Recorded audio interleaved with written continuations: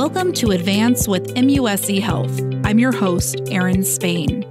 This show's mission is to help you find ways to preserve and optimize your health and get the care you need to live well.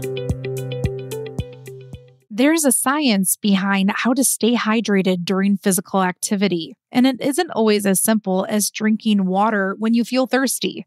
Today's guest, Alaine Mills, joins me with insight on how athletes keep their bodies hydrated and how you can maintain optimal hydration.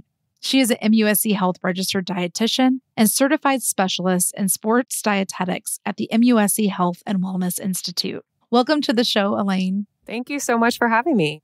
You were on this podcast before talking about gut health, and I encourage everyone to go back and take a listen to this episode. It was absolutely fascinating. But today we are here to talk about hydration, especially hydration for athletes. And we hear a lot about staying hydrated. There are a ton of products out there focused on hydration, especially for athletes. So can you kick us off today by sharing the role that proper hydration plays in the performance of athletes?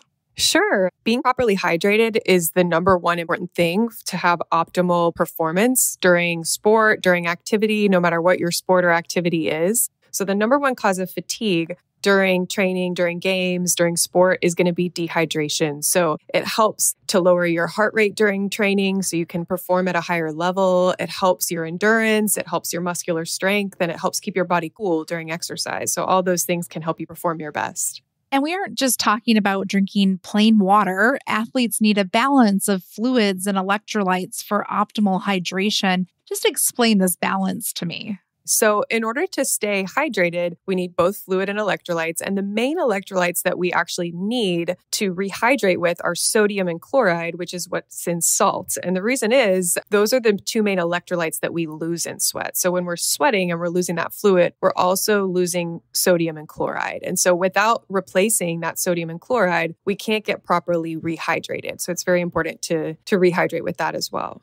So is there a rule of thumb on how much fluid and electrolytes an athlete should be consuming on a daily basis? It's very complicated and it's very dependent on the person, the environment, which I know we're going to talk a little bit more about. But one rule of thumb that you can remember is that you should weigh yourself before training or your activity and then weigh yourself afterwards and see how much weight you lose. And then you can rehydrate with 16 to 24 ounces per pound that you lose. And if you're losing more than 1 to 2% of your body weight from the beginning to the end, then that means that you're not properly hydrating before and during activity. You'd mentioned environment, so let's talk about that. How does environment play a role, like the temperature that you're exercising in, or if you're in a swimming pool, for example? So the hotter it is, of course, the more we can sweat. Also, the humidity can affect our hydration. It can make it harder for us to cool down and it can make us sweat more. Even being in the cold can actually make us lose more fluid because we're breathing a lot more and we're actually losing a lot more fluid particles from that breath, the increased breathing that we're making in the cold. And in the pool, it's interesting because we could be sweating just as much as we are when we're not in the pool, but we're not getting as thirsty and we're not seeing that sweat. So you can be at more of a risk of dehydration in the pool as well. And there's not that evaporation that's helping us cool down. So that can definitely play an effect as well.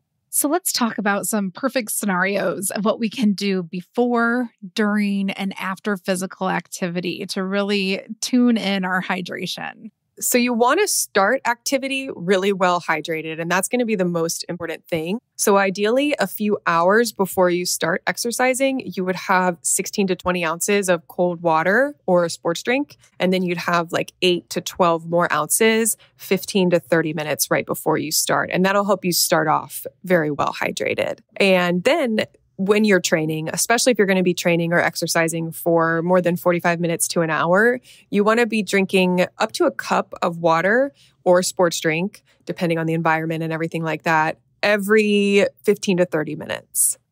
So some people think, oh, I'll just drink when I'm thirsty, but you're suggesting that there can be more of a schedule that you put yourself on to remind yourself to drink. Absolutely. Yeah. If you're just going by your thirst, you're probably going to end up dehydrated because the thirst mechanism, it's just not perfect. So it doesn't tell us exactly how much fluid that we need. So definitely doing it on a schedule can be very helpful. Sometimes we don't feel like drinking water, and using sports drinks can help because they're more palatable and they can kind of stimulate our thirst. But you definitely need to, especially in this heat of the summer, stick to a schedule. Let's talk about some of the signs of dehydration. What happens to the body when you become dehydrated during physical activity? So you can have decreased performance. You start to get really tired and fatigued. Your heart rate is much higher, so you might not be able to tolerate the same level of exercise that you usually can. And then as things progress, you can start to get a headache. You can start to feel nauseous. And that's when things are getting a little bit worse. And you might be even at risk for like a heat stroke or something like that. Dry mouth is another symptom. And then also muscle cramps can be another. A lot of times people think that potassium, like a lack of potassium, but it's actually more likely going to be dehydration or lack of electrolytes for cramping. I do want to talk more about sports drinks. There are so many of these on the market, and some people, like you said, they enjoy drinking them. They would prefer them over water when working out. So what is the consensus on sports drinks for athletes?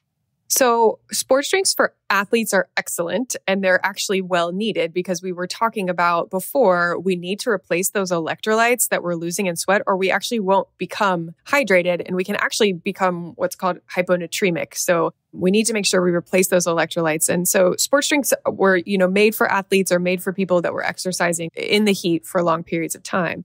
And good sports drinks also contain some carbohydrate, and carbohydrate helps us hydrate. And it also helps give us energy so that we don't get that fatigue, and it helps us hydrate faster. So the right kind of sports drink is going to contain fluid, of course, water, but it's also going to have the right ratios of carbohydrate to give us energy. And then it's going to have sodium and chloride or salt to help rehydrate us. And some sports drinks have the right ratios and some do not.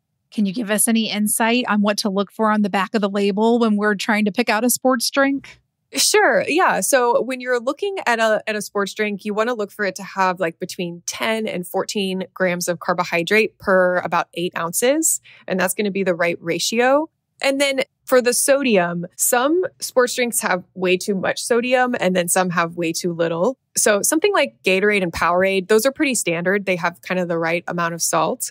Unless for really, really high performing athletes, they may need a lot more than that. So looking for like 200, 240, maybe up to 300 milligrams of sodium per 16 ounces is probably a good rule of thumb to look for. But it's very individualized. So definitely talk to a sports dietitian, especially if you're an athlete, and they can help you a little bit more with that. You mentioned that sports drinks are designed for athletes. What about everyday people who maybe aren't engaging in physical activity? Is this a good beverage choice for them? Yeah, for people that are not engaging in regular physical activity, especially if we're not, exercising in the heat or we're exercising for really short periods of time, we really don't need a sports drink because they can be really high in salt, which can be not good for blood pressure or heart health. And also they can be high in carbohydrate or high in sugar. So that can be really helpful for us when we're exercising in the heat to keep us hydrated and, can even be life-saving for us. But if we're drinking that in the air conditioning, when we're just relaxing, it could lead to high blood pressure and it could lead to weight gain because of the excess calories from those sports drinks. Now, what about other items like certain foods? There's some watery foods and veggies that you can put salt on that some people swear by. Also, drinking chocolate milk or a smoothie post-training. Can you talk about some of these other ways that people rehydrate? Yeah, absolutely. So we're talking a lot about like hydrating with sports drinks and water during and right before, but really the goal would be to be hydrated all the time and all throughout the day. So eating a lot of nutritious hydrating foods like fruits, like watermelon, for example, of course, is one that comes to mind, but any fruit like grapes or cantaloupe or even apples and vegetables too. All of those contain actually a really high water content. So those can help hydrate you. Also, of course, things like popsicles and soup and anything that's based of fluid, that's going to be hydrating you. Even something like milk or chocolate milk, it's, more than 95% water. So you're getting a lot of fluid from that.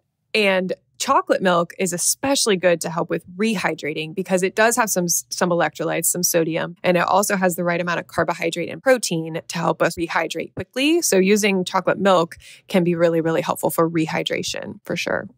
At the MUSC Health and Wellness Institute, you are coaching and advising folks on how to really set themselves up for peak performance. So tell me how you bring hydration into the world of the people that you are working with and how you help them plan out their proper hydration. Yeah. So especially when I'm working with an athlete, but even when I'm working with just the general population, hydration is one of the first things that we talk about because it's so important. So we'll start off by talking about how much fluid they're drinking, what other types of drinks they're drinking other than water, how often they're hydrating.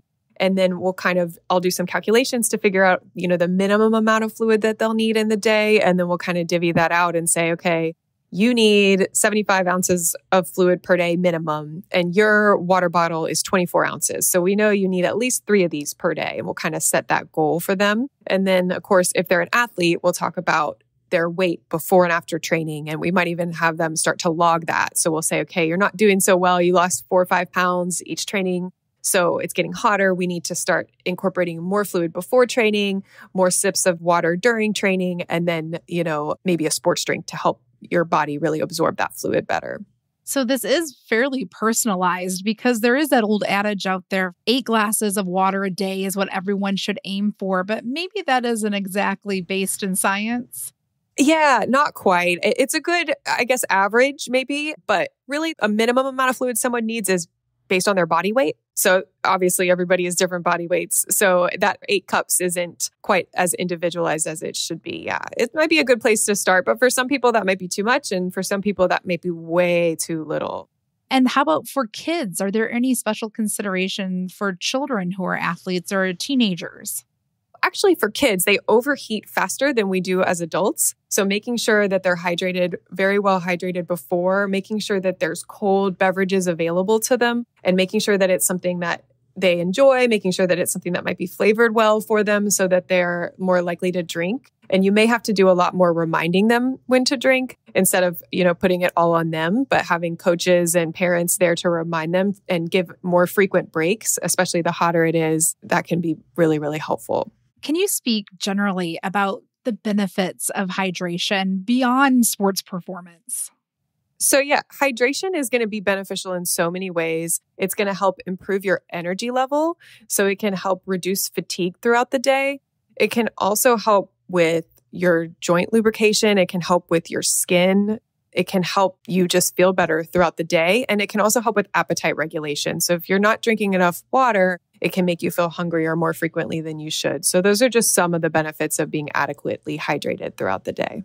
What do you do specifically when the weather is really warm to optimize your health and live well? So when it's really warm, I get up even earlier in the morning to do my exercise because I do like to exercise outside because I think that that's best for my mental health. But if I wake up too late, it's way too hot and, I can't get the exercise done that I want to do. So I wake up early and I exercise outside before the sun comes up. That's what I do in the summertime. Well, thank you so much, Alaine Mills, for coming on the show and for sharing this information about hydration. Thank you for having me. For more information on this podcast, check out advance.muschealth.org.